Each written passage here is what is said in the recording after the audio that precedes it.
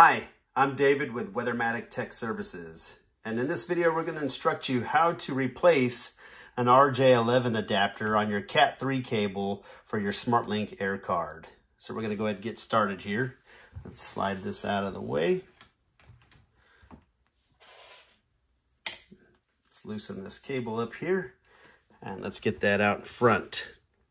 So basically, when you're looking at this orientation of these cables here, we've got to the left orange, then we've got white with a blue ribbon, we have blue and white with the orange ribbon.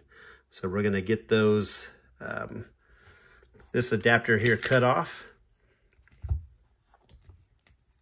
We're going to be using the Klein VDV226107 cut, strip, and crimper.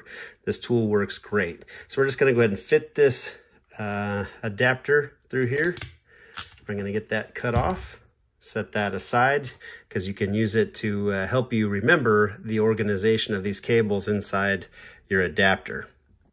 All right, so the cutter makes a nice splice in our outer jacket, making for easy removal, accessing the internal wires. And this, while we've got the length on here, we need to go ahead and organize these cables to go into our adapter. So what we want to do here is get orange over onto the far left. We want white and blue up here. Let's go ahead and cut this fiber out real quick so that that's not in our way. All right, there we go. All right, so now we can work on cable organization here. So white, orange out to the far right, blue. So what we should have here when we're ready is orange, white with the blue ribbon, blue, and white with the orange ribbon. Now that we've got this length here, we need to trim this back some because overall this is too much cable to go into our adapter. So we'll go ahead and cut this back a little bit, shorten this up.